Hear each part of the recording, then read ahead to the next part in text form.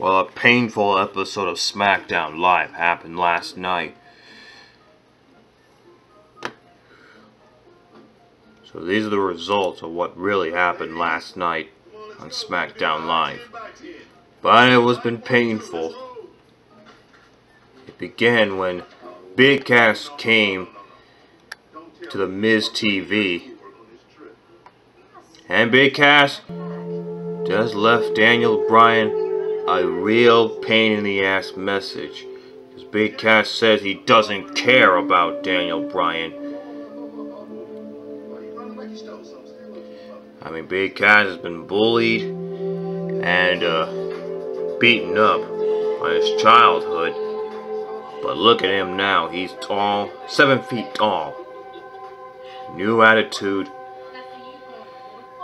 And also Big Cass just leave some harsh words about Daniel Bryan. And at Backlash in 2 weeks, it'll be Daniel Bryan against Big Cass.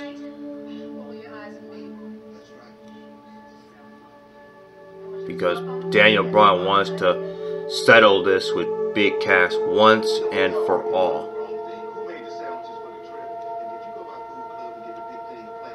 Also, what happened last night is the Iconics stunned Asuka and Becky Lynch, and Jimmy Uso picked up the victory against Erick Rowan thanks to Naomi's distraction.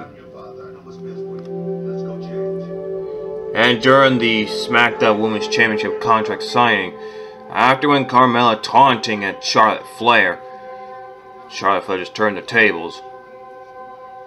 Because at Backlash, Charlotte Flair invoked his rematch clause for the Smackdown Women's Champion. And Shelton Benjamin already made a big victory against Randy Orton. He was supposed to have a rematch against the US Champion Jeff Hardy, but it was a little deja vu on the entrance just like last week.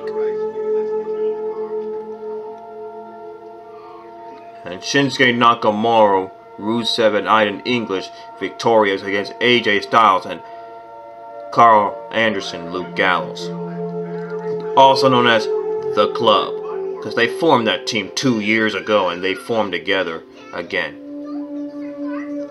So that's what happened last night on Smackdown Live.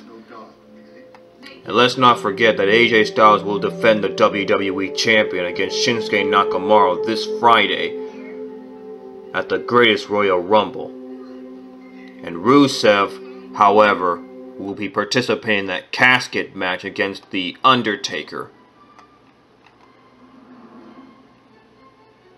And Randy Orton and Shelton Benjamin will be part of the 50-man Royal Rumble.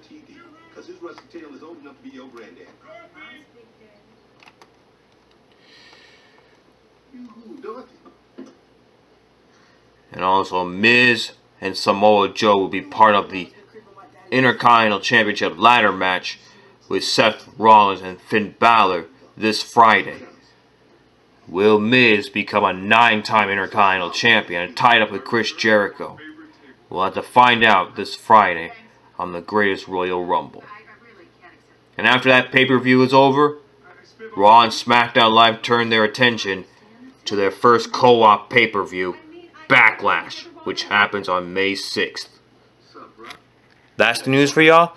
Now everyone knows. As always, keep it real, my peeps, and stay in school. Toodaloo.